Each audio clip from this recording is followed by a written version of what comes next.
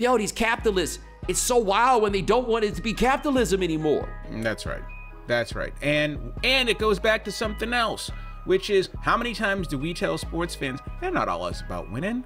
All these owners, teams aren't trying, very few teams are trying to win. Like, number one priority is winning? No, it's not.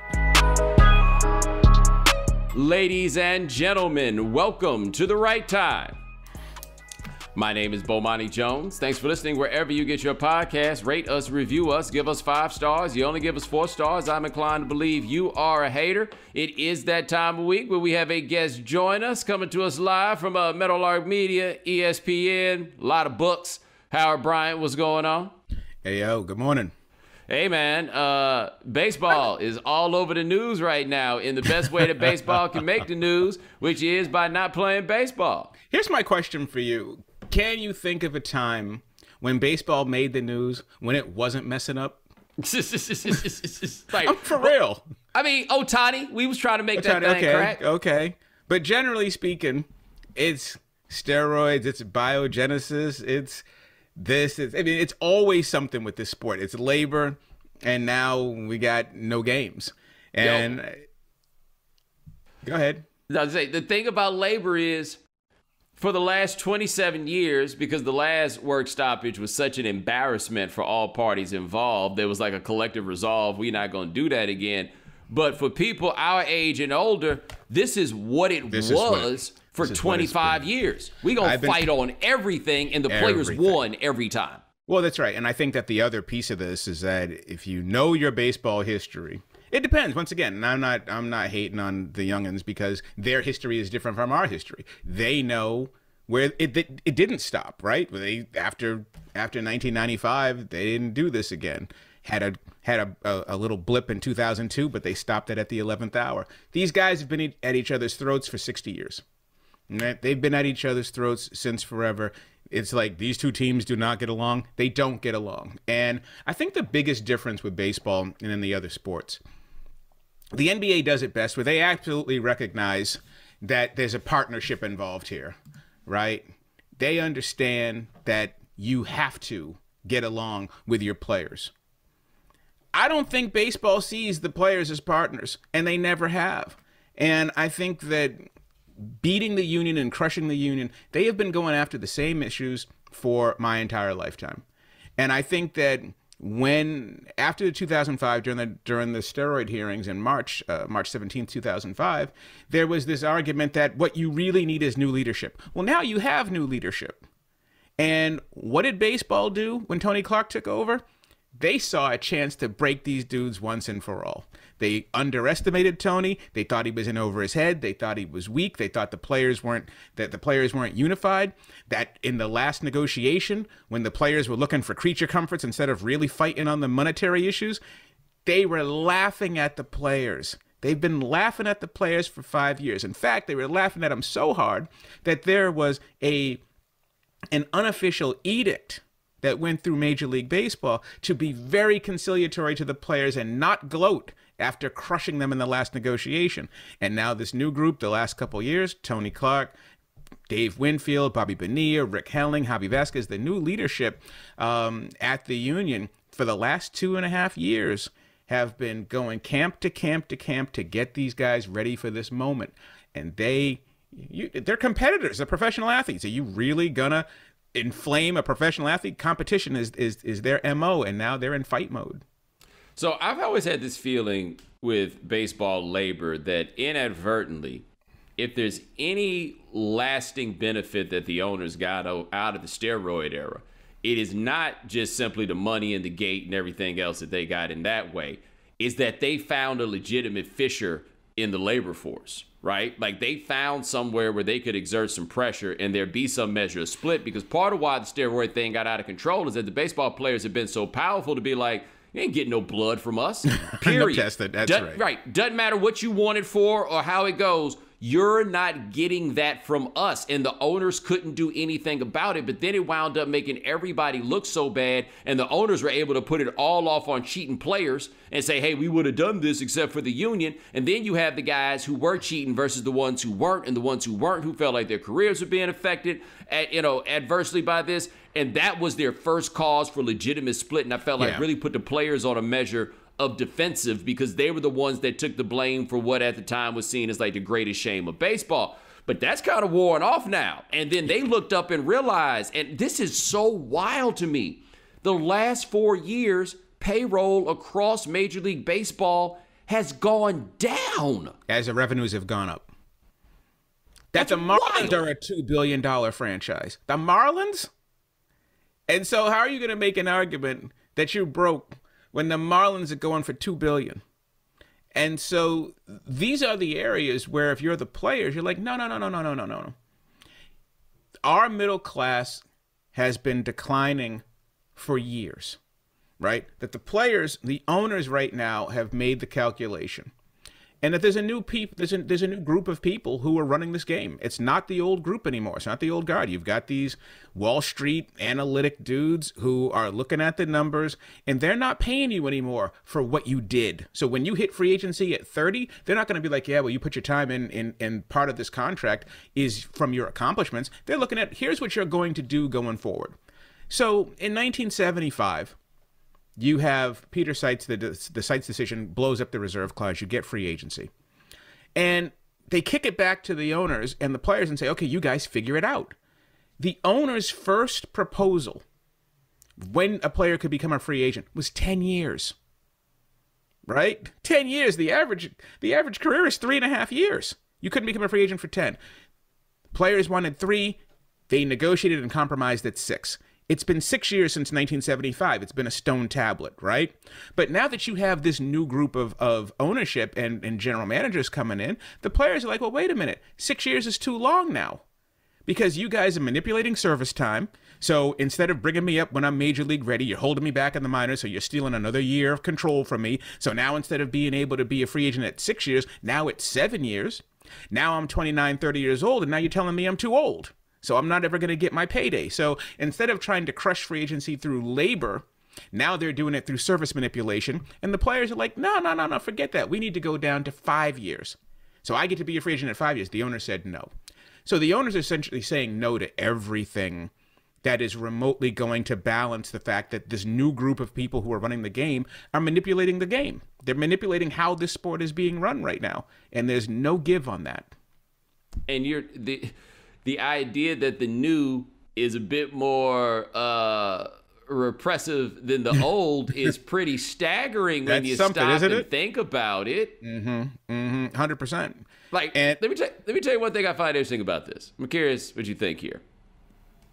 I feel like what's happening with baseball, and there are more parts to it that I'm going to get to, but one thing I want to start with right here is this is like a great argument for your Bernie Sanders-esque, it's not about race, it's about class arguments, right? Because this is, outside of hockey, obviously, but this is a whiter labor force than you have in basketball. This is a whiter labor force than you have in baseball. In football. And like we've seen basketball, the walk back that's taken place on, for example, revenue sharing. Go look at the share of the revenue the players were getting 30 years ago and go look at what it is now. They basically walked it back at every negotiation. Football, we've seen where the guys have been able to extract some gains, but even still, we see the way when it comes down to it, them cats always go in. And I think that part of that is black folks are a bit more likely to be like, hey, man, it's just kind of what it is. We got to get the best we can and make what we can out of it and then go. Them white dudes playing baseball is white dudes. You ain't about to be out here telling them what they got to put up with when they fundamentally believe it's unfair. They going to go to the wall about that because the game's supposed to play different for them, and thereby it does. Well, that's right. And then the other thing about that, too, which is where they actually had a split, where to that point, the owners felt it maybe was in their favor because it is true. Baseball is a white suburban sport that is reinforced by foreign labor, right? That's what the game is now. I mean, the black percentage of the game is 7.5%. So you've got the Asian players that you pay a whole bunch for to bring them over, and you got to pay their teams and the whole thing. So they're big money signings. Then you've got this entire force of Latino players that you're completely exploiting, and you've been exploiting since the 1960s. And those players that's the player group where the owners felt like they had the most traction in terms of breaking the union, because those guys are absolutely happy that the qualifying offer is just a mere $19 million. right? They're like, I'm cool with that, right? They're not, they're not invested in the American push-pull tug of war of labor. They're like, damn, minimum salary, $600,000? I was stitching basketballs in the Dominican. I'm not going to fight this. But Tony and company have done an amazing job getting those guys, and here's what we fight for. Here's why we're fighting. The education that those guys have they've really undergone a serious education campaign over the last few years, because they were concerned about that as the Latino numbers grew, they weren't going to fight this American fight. It wasn't their fight. And so I think that the other piece of this, Bo, that I find fascinating is that it's not just the money. Normally, the millionaires fighting the billionaires, it's a lazy, stupid argument, and that's something that people can sort of accept because it's just labor. But I think what's taking place in baseball right now is also a fundamental change in how this game is played.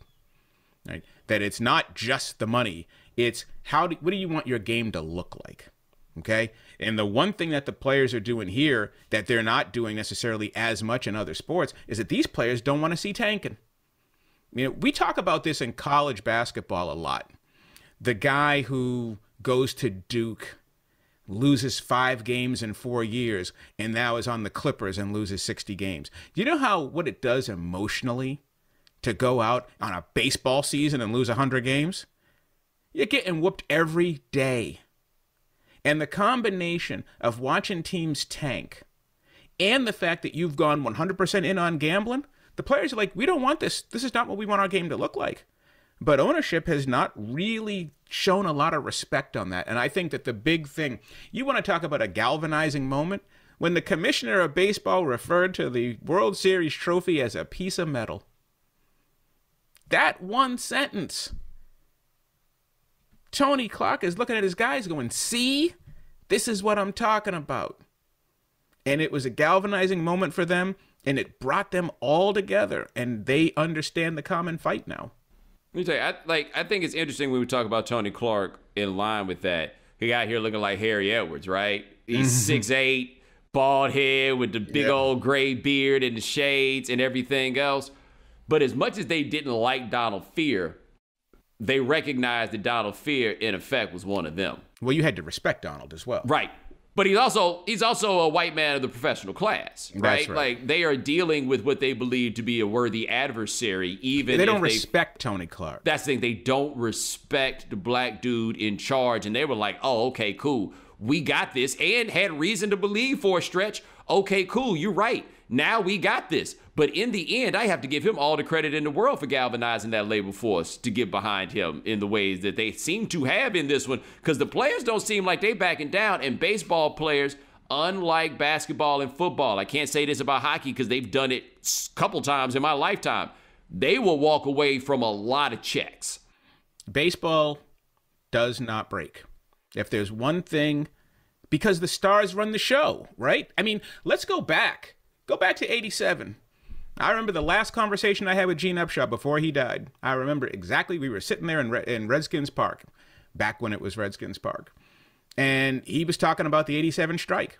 And he said, this was the one, once and for all, where I said, we're going after this. Because football was tired of everybody comparing them to baseball. How come baseball sticks together and you guys can't? So he said, I ran up that hill and I looked behind me and there was nobody there. 30% of football players crossed the line in 87 in the first month. Joe Montana crossed the line. Lawrence Taylor crossed the line. Mark Gastineau. How do you can't win that way, right? Baseball players, it's Dave Winfield. It's Reggie Jackson. It's Joe Torre. It's Tommy Glavine. It's David Cone. The top guys are like, we stick together. And that was the area where baseball, where it was really fractured, where it was like, okay, does this group, especially to your point at the beginning of this conversation, does this group, which hadn't had to go through it, do y'all stick together when the money's bigger than ever? Even though it's less than it should be, it's more than ever. And you haven't done one of these. Everybody else had to do one, right? I mean, Winfield went through, what, 5 of them during his time? George Brett went through how many of them? Ricky went through how many of them? But this group, this is the first time that they've really had to go through it. And it is true. You know, you're looking at somebody and you know those conversations are taking place. Are you guys really fighting over $14 million? But that's really not the fight. The fight is when you look at the numbers. Baseball players, it's not millionaires versus billionaires. There are a lot of players in baseball who are getting squeezed out of the game. Now, they're making more than us, but we're not comparing ourselves to them. And by the way media is going right now, there's a lot of people at the top of broadcasting making more than the players. And by the way, we also got a lot of players we got to remember where that salary is bankrolling a whole lot of people. It's bankrolling the whole family. That's right. Right. It's not simply about them. But where I find this baseball labor situation so interesting, and a big part about why I wanted to talk about it with you is, according to the latest research, 90% of employers plan to make enhancing the employee experience a top priority in 2022. After all, a happy workplace is key to attracting and keeping great employees, such as allowing for more flexibility in work schedules. And if you need to add more employees to your team, there's ZipRecruiter. Their matching technology helps you find the right people for your roles fast. And right now, you can try ZipRecruiter for free at ZipRecruiter.com/Bomani. ZipRecruiter uses its powerful technology to find and match the right candidates up with your job. Then, it proactively presents these candidates to you. You can easily review these recommended candidates and invite your top choices to apply for your job, which encourages them to apply faster. No wonder ZipRecruiter is the #1 rated hiring site in the U.S. based on G2 rating. Find the right employees for your workplace with ZipRecruiter. Try it for free at this exclusive web address, ZipRecruiter.com/Bomani. That's ZipRecruiter.com/BOMANI. As you put it, the millionaires versus billionaires, that's the framing that you wind up with whenever you have these labor disputes. Not understanding millionaires just doesn't mean what a lot of people think it means. Like, millionaire is a figure of speech. Like, what you hear when you hear the word millionaire is based on a valuation of the dollar that doesn't exist anymore. We've been using the term millionaire for a long time. It doesn't mean what it did in 1950, right? Not to say that having $1 million now isn't a lot of money, but it is not this. It's not quite the rarefied air that you talk about. Now, some of these guys, of course, have tens of millions, so I'm not pretending like they're broke. But millionaire? Yeah, they can't get in the room with what the owners were before. You know, what the owners are now. They can't do that. That's not even an option. But what's happening with this baseball work stoppage, when you look at it, is a legitimate microcosm of what's happening across American labor. And I've been shocked that I haven't really seen people make that extension.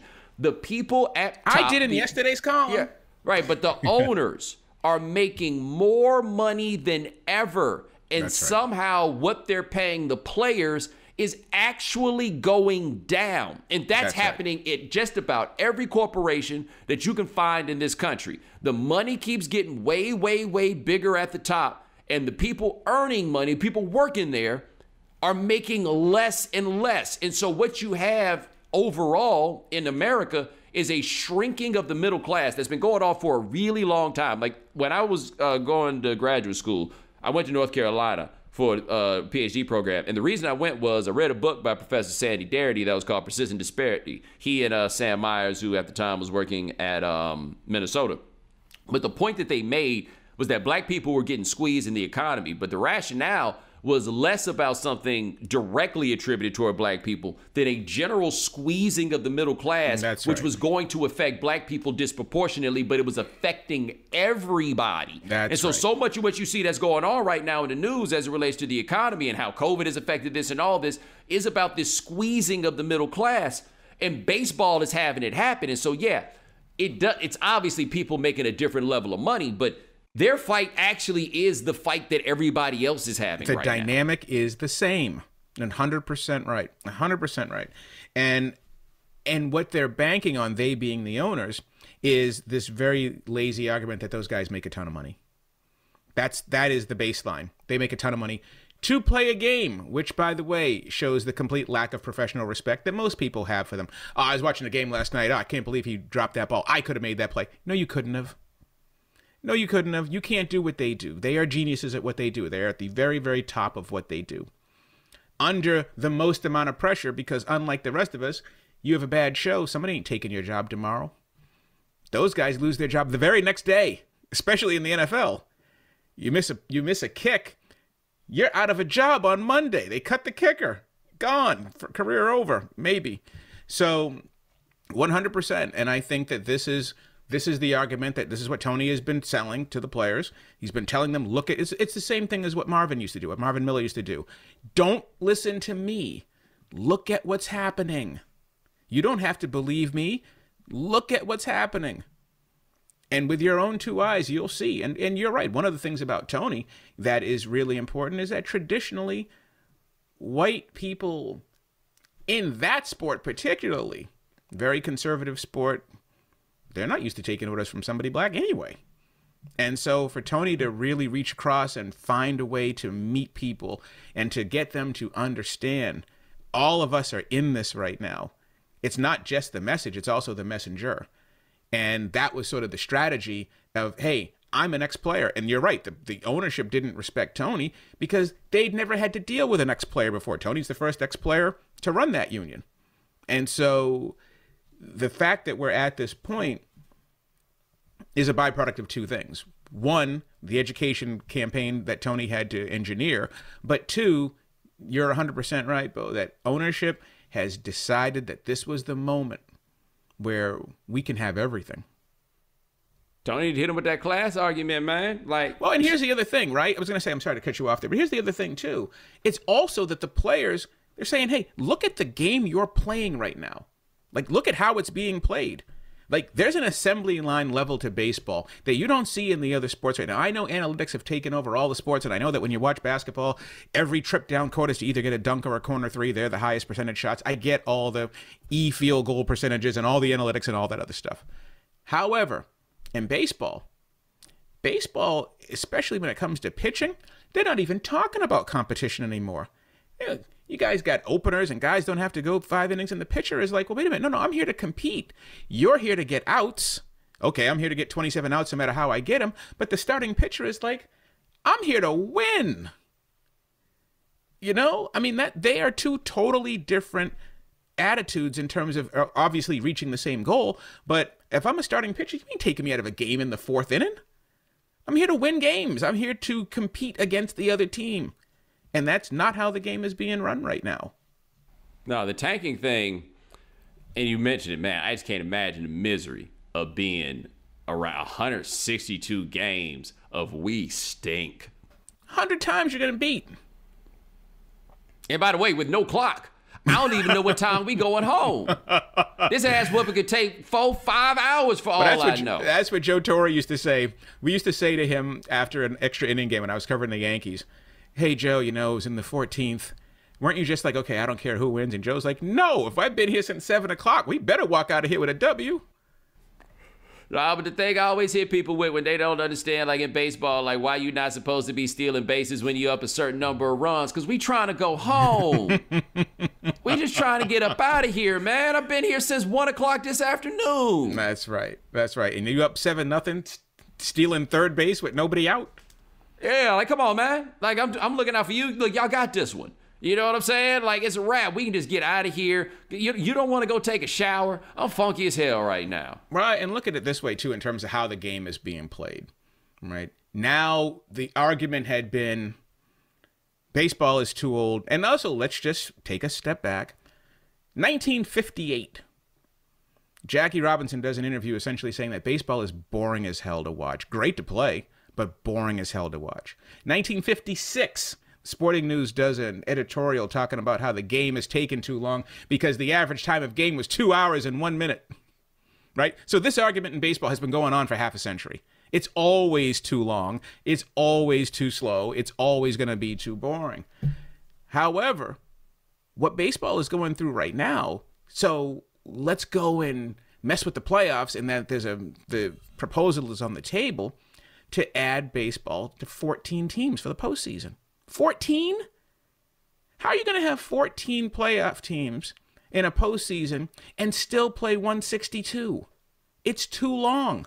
But the owners will not give up a single home date, so they won't bring the season back. right? Because they don't want to lose that much money. But they want to make money because you make money in the postseason, so let's expand the playoffs. I just grabbed a random year, Bo. You take 2016, for example. 2016, under today's proposed schedule, you got 2 teams with 78 wins making the playoffs. Ain't no way you can. That is unsustainable. Why would you play 45 spring training games or 35 spring training games, 162 baseball games for a 79-win team to make the playoffs? That could mess around and win the World Series. That could win the whole thing. And why is that? Why is that different than the rest of them? Because in baseball, unlike any other sport, you don't run your best team out there every day. Because if your best player is Pedro Martinez, he's essentially playing 20% of your games. So you have to have the best teams in the postseason. Otherwise, you're going to run into some dude. You're going to run into Earl Hershiser on a 78-win team who ends up getting hot and wins the World Series. Yep, like you delegitimize it. I think my buddy Andy Glockner said it. Baseball is a random championship generator. Like once they went and they expanded that, when the 82-win St. Louis Cardinals won it in 2006, it was just like, oh, anybody can get this once you open it up. It's kind of like hockey has that same, like the hot goalie thing comes up in hockey. It's a very similar situation. But that's just a natural byproduct of the game. That's not a manipulation of rules. Hockey's just fluky. Sometimes, Dominic Hasek is standing on his head. You can't get it past him. Yeah, and see, I think baseball's like that to a degree too. Like it's a bit more about ebb and flow. Like they're not all going to be like basketball, where the best team is going to win the championship by and large. It's very, very rare that the team that ultimately wins is not the best team. Football, by nature of being a single elimination tournament, has something a little different. But with baseball, in hockey, you can have 7-game series and you're the one who, like, you are winning a tournament when you win the postseason that they put together, as opposed to, I am sure this is the best team there was. No, 100%. 100%. And baseball is not a best player wins sport. Even though when you run it across history, it's not that different than the other sports. Because when you think about all the great players, with the very few exceptions, all of them end up playing for a championship. I mean, that's how talented they are. I mean, that's why we can name on one hand the Ernie Bankses of the world. And, everybody plays for a championship. Many of them win. But even, Charles Barkley played for a championship. Patrick Ewing played for a championship. The best players do rise to the top, but you're 100% right. That when you get that fluky and the nature of that sport, the best teams have to compete. And also, it's also the other piece of this that gets to me is, why won't you give up anything? I mean, you're an outdoor sport. At some point, you're going to be playing in December, right? I mean, at some point, don't you have to deal with the realities of your calendar? Oh, man, they don't care about that calendar. I was thinking about that now. When they talk about they going to cancel games, I'm like, they're going to be out there playing baseball with Kwanzaa patches on if they got to. Please believe that. They won't play no games on those Sundays because they know nobody will watch them, but they'll be out here playing in the bitterest cold. They will try to figure out how to reconfigure that stadium in Minnesota that they got for football in order to go out there and play if they got to. Well, and that's the Scott Boras argument from years ago, which was neutral site World Series, everybody just play in Arizona. And I'm like, you're doing that so you can expand the season. But at some point, who cares if you can be a 7 seed making the playoffs? Why am I watching this game in August? Who cares? I mean, doesn't it have? I mean, the reason why they do this the reason why they have this 1-game wild card, ostensibly, which I never liked, was to give the regular season meaning. That you don't deserve a playoff series if you don't come in first place. So you have to play a play-in tournament as a way to make the season mean something. So you're not going to be a playoff team and just blow September because you're already in. You have to keep playing. Otherwise, you got to play this poison game, which could knock you out in an afternoon. I didn't like that, but I understood that rationale. What can the rationale be now if you're going to have 14 teams? That's half the league making the playoffs. This ain't basketball. I mean, remember when I was a kid, when we were kids, man, the NBA had 23 teams and 16 of them made the playoffs. Yes. Hockey had 21 teams and 16 of them made the playoffs. You can't do that in baseball. Well, the other thing is, if you ever rooted for a 78-win team, the last thing you want them to do is play another game. I don't want to watch them no more.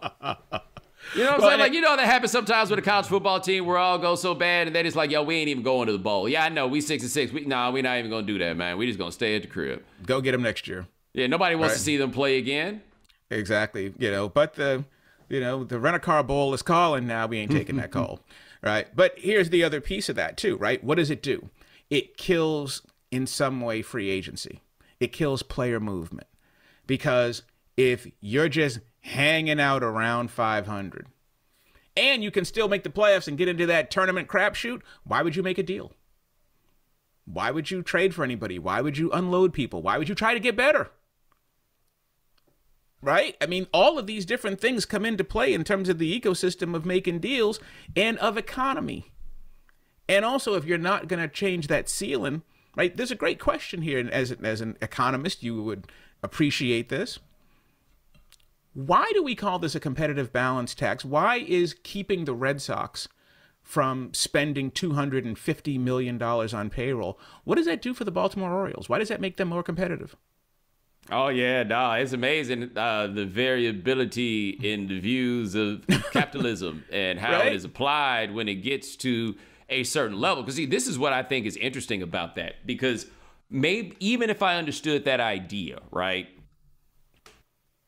the New York Yankees won 4 championships in 5 years from 1996 through the year 2000.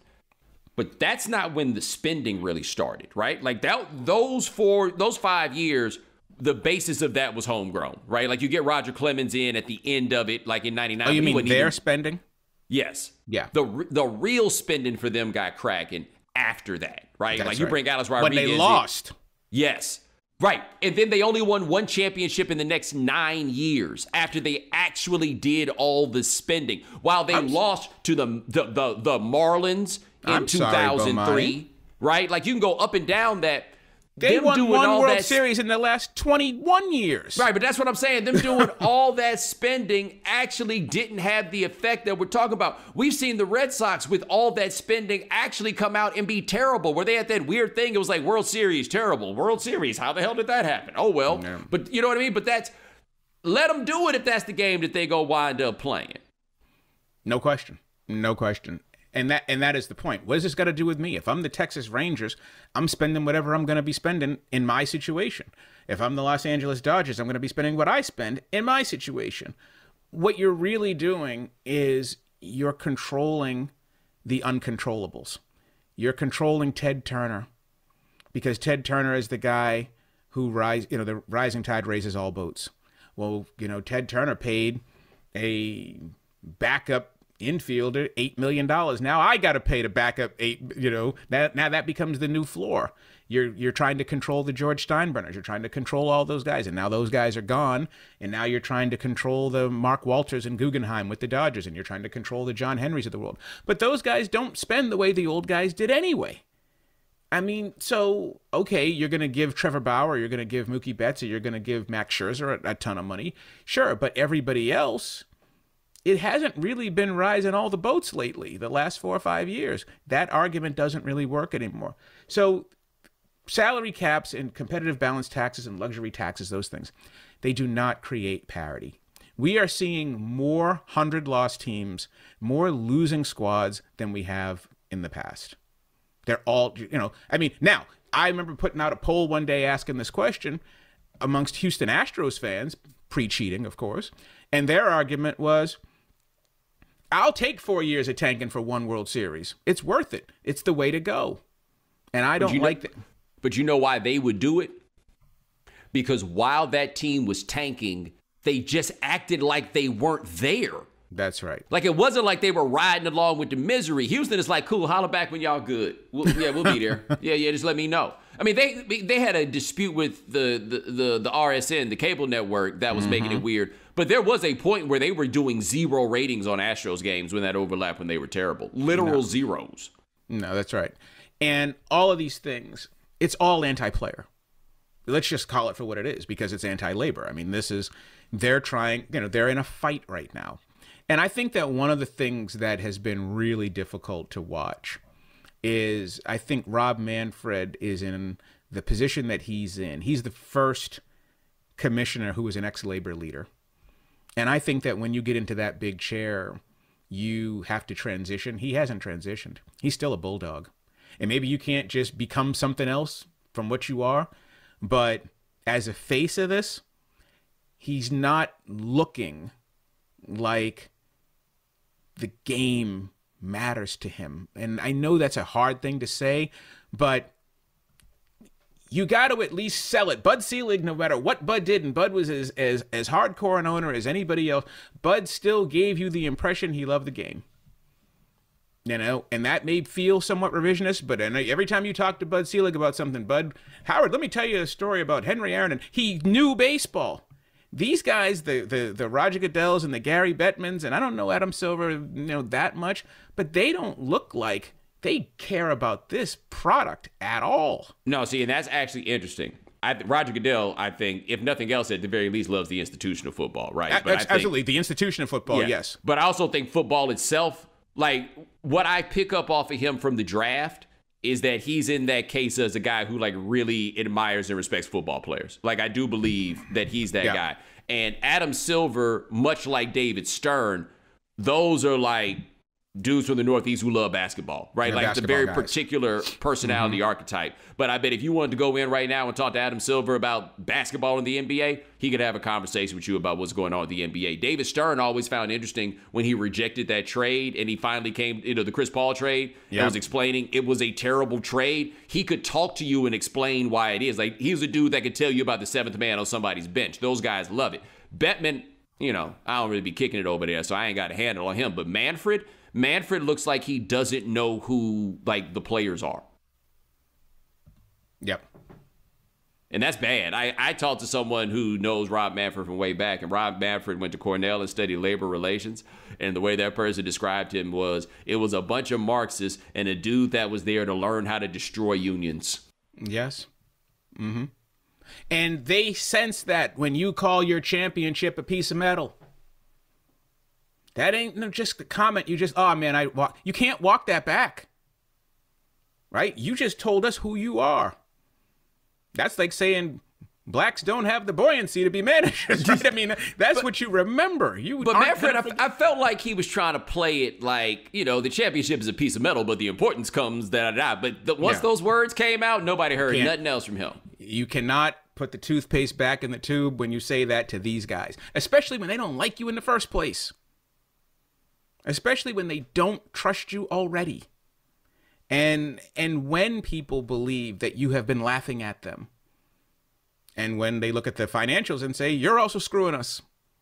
So you've got a bad situation over there, no doubt. No doubt about it. And I feel like somewhere along the line, the point that you made earlier about 95 being the demarcating line and that there's no going back and we can never let that happen again. I think that it's the opposite now. I think that baseball looks at hockey and goes, well, they canceled the season twice. They look at basketball and say, they cut the season down 50%. Had a 50-game season and still crowned a champion.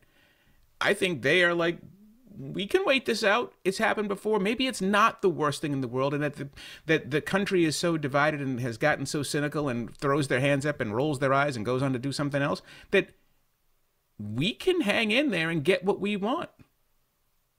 Well, their bright side is they are the only American sports league that has a chunk of the calendar with no on-field competition for attention. Until the USFL comes back with a vengeance. Yeah, but you know what I mean, though? But like football, it's true. Football's still running things, but there's pennant race baseball that's going on at the same time. Basketball and hockey come out here together at the same time. They run it through June. But between June and August, baseball's got it. Right? There's nobody else really competing with them. And I wonder if they just feel like, look, if we just can get back out here and we out here by late June, people ain't going to have nothing else to do, so they're going to come to us. Yeah, and I think that they may very well be underestimating as well, or not, the resolve of the fan. I mean, the fans always come back, and I think that's their attitude. Their attitude is that they said we had destroyed the game in 95, but look at 98. Right? They can make that argument, and it's not a bad argument. They're saying we're killing the sport, but our numbers are going up. Our revenues are bigger than ever. I mean, they can, by those measures, they're not wrong. But I think that where the game is in the most trouble is how the sport is played. And also, let's not forget, and we had this conversation with Brian Flores and Steve Ross, you cannot sell tanking in a sport when you've gone all in on gambling. At some point, you're going to pay for that. I don't care how cynical you are, how many people are mimicking their fantasy teams, and how many people have gambling problems. At some point, somewhere, you cannot lose on purpose when people think you're gambling, when people know you're gambling on the sport. You're going to lose everything. Our friends at CarMax have reimagined car buying to deliver a truly flexible shopping experience that puts you in control. Because at CarMax, you have the freedom to shop online and on the lot. Once you find the right car, you can buy online with home delivery in select markets, or choose express pickup at your local CarMax. CarMax has you covered with a 30-day money-back guarantee up to 1,500 miles. Learn more at CarMax.com. CarMax, car buying reimagined. Did you see the story, by the way, tangentially related about the charter planes in the WNBA? Unbelievable story. And so here's what's interesting about that to me. If you haven't seen it, Sports Illustrated did a story about how Joe Tsai, who owns the Nets but also owns the New York Liberty, had provided a charter flight for his players. And that's an issue in the WNBA, is about travel, because you really can't turn around on a modern sports schedule as we think of it off just the schedule of commercial flights. Like forget about the inconvenience of it, just the schedule of it, right? We get done playing at 10 o'clock. You can't get on a plane that night. You got to wait and then get up at 6 o'clock in the morning, because that's when flights run, right? But Tsai pays $500, his commercial flight is like $500,000, and it sends the whole WNBA into a tizzy, basically on a competitive imbalance, like an improper benefit sort of thing in excess of the salary cap. But there was a deal that had been made that would have allowed the WNBA for 3 years to have charter flights. And the old guard owners said no, because they're like, yo, what are we going to do after those 3 years? Meanwhile, there's a new crew of owners that are like, yo, we can get this thing popping and make some money off of this. Let's let's run it like a real thing. And what got me about it was so interesting is, these capitalists, it's so wild when they don't want it to be capitalism anymore. That's right. That's right. And it goes back to something else, which is, how many times do we tell sports fans, they're not always about winning. All these owners, teams aren't trying, very few teams are trying to win.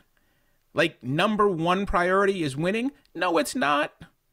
Winning is a byproduct of things that happen if things go right. But what you're really trying to do is control costs and increase revenues. But what's so wild about it is these cats are so rich and already have so money that you would think that they would get in this just to have fun and just to try to win, right? You would think. You think they'd act like boosters. Yeah, right? We're just going to throw this money around in order to make this happen. And they don't. Maybe we need to start kicking it like they do in Europe. They be over there trying to win in Europe. You know why? Because they be getting in the streets about this stuff, dog. That's right. They be out there. They look. If the Lakers were like Manchester United, it would look like the Ukraine over there in England. You know what I'm saying? Like, if the Lakers was losing, man, please, they be in these streets. Yeah, and this is also, reading that story also struck me as trying too hard to be good.